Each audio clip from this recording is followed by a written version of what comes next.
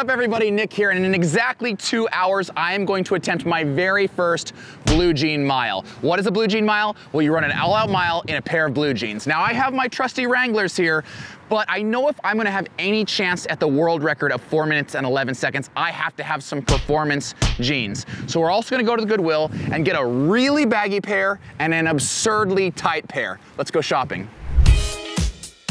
All right, now you guys see me wear my Run Gum headband in nearly every video, but did you know that it doubles as a face covering as well? We were out of stock for the last month, but we just got a massive shipment in, and right now they're 50% off. I'll make sure to link these in the description below. Check them out after the video.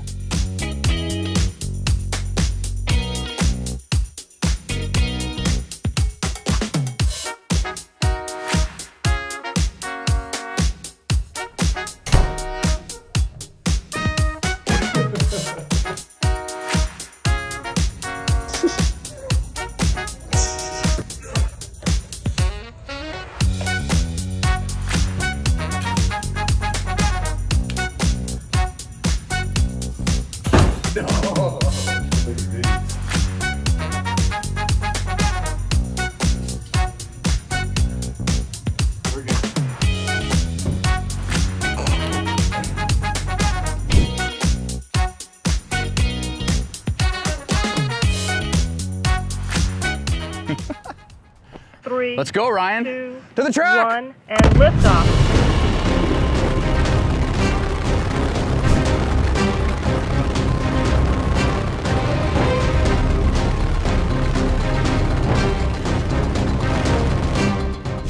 Oh, yeah, here we are, South Eugene High School. 1 hour till go time. I've got skinny jeans. I've got regular jeans. I've got baggy jeans. Let's test them out. Let's start with regular.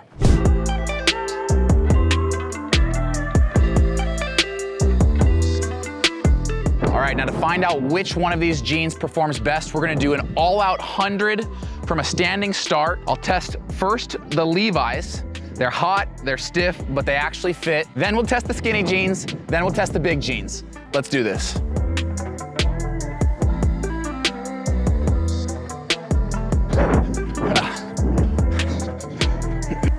Well, 14.9, which is sub 4 minute pace. If I could put 16 of those together, that'd be a sub 4 minute mile. I really want to try the skinny jeans though. They're next. Come on now. These are awesome.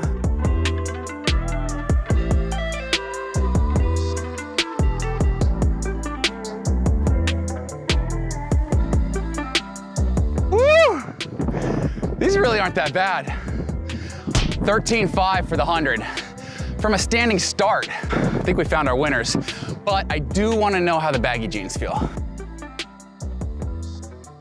I mean, I like my jeans baggy, but these are a little too baggy maybe.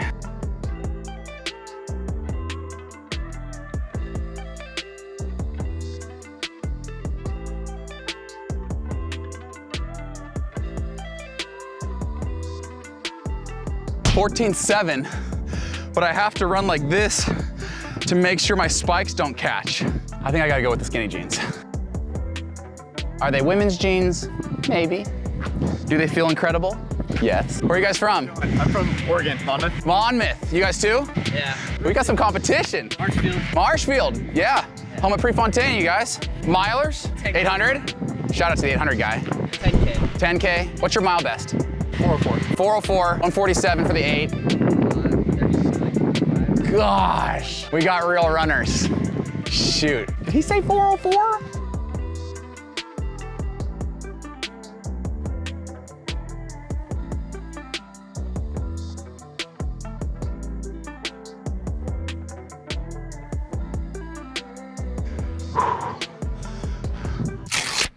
Oh, please tell me that did not just happen. Did you hear that? Oh no. I think I just ripped my pants. How bad is it? No, I loved these jeans. Levi's it is. Ah. I think we got a freaking crowd. Woo! Where are your jeans? You got jeans? You jumping in? Good. You ready to run? Yeah. All right, the jorts are beautiful. The competitors don't know this yet, but every single person who showed up today is going home with a Run Gum headband. If you want one, click the link in the description below at the end of this video. All right, man, I'm nervous. You guys nervous? Yeah. This is gonna hurt. Before we can start this one, I need you guys at home to like this video. Tell them to like the video. Like the video. There we go. All right, here we are, the event you've been waiting for. It's the Blue Jean Mile. And I'm off the line pretty hard here. I look to my right and I know we have some serious talent. I'm gonna try to steal a couple meters on them early on. I'm in the first place there, waddling around in my Levi's. We've got Tony from Run Hub on my right shoulder. Tony's great. Here he takes the lead and sets the pace, 17 seconds through 100 meters.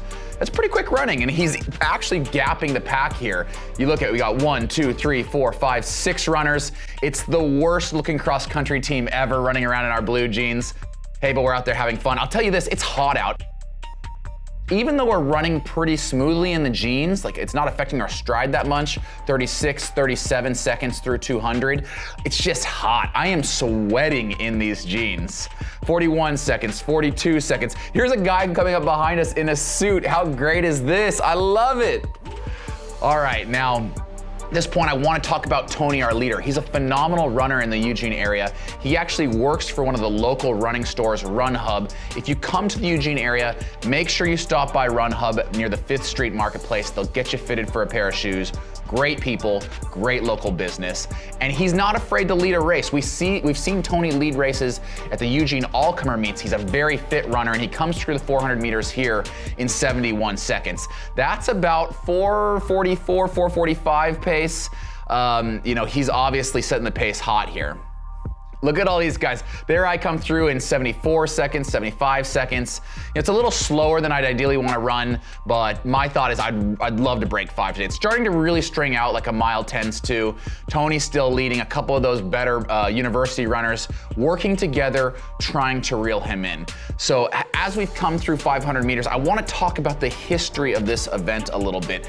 The Blue Jean Mile was created, I believe, by Citius Magazine when they were trying to come up with a creative idea, something fun that people could do in the off season or as a fun way to end a season, maybe something a little bit more responsible than a beer mile. And you know I love a good beer mile, but I've always wanted to try the Blue Jean Mile.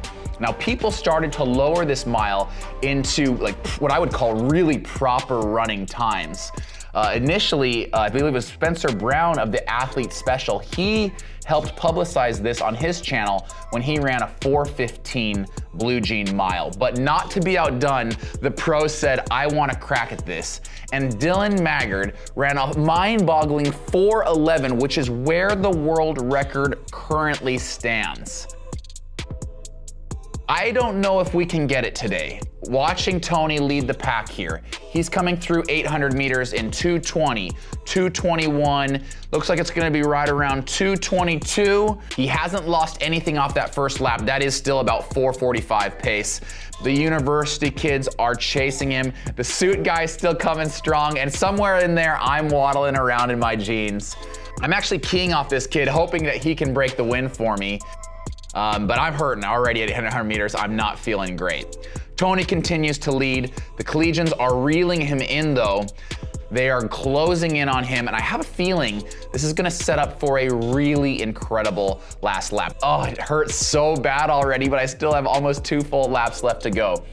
Now, as these collegians close in on Tony, they're really going to start pushing the pace. I expect to see negative lap splitting. Can they get the world record? Unlikely, but let me tell you about someone who probably is going to set the world record tomorrow night. His name's Johnny Gregoric, and he's not just a sub 4-minute miler.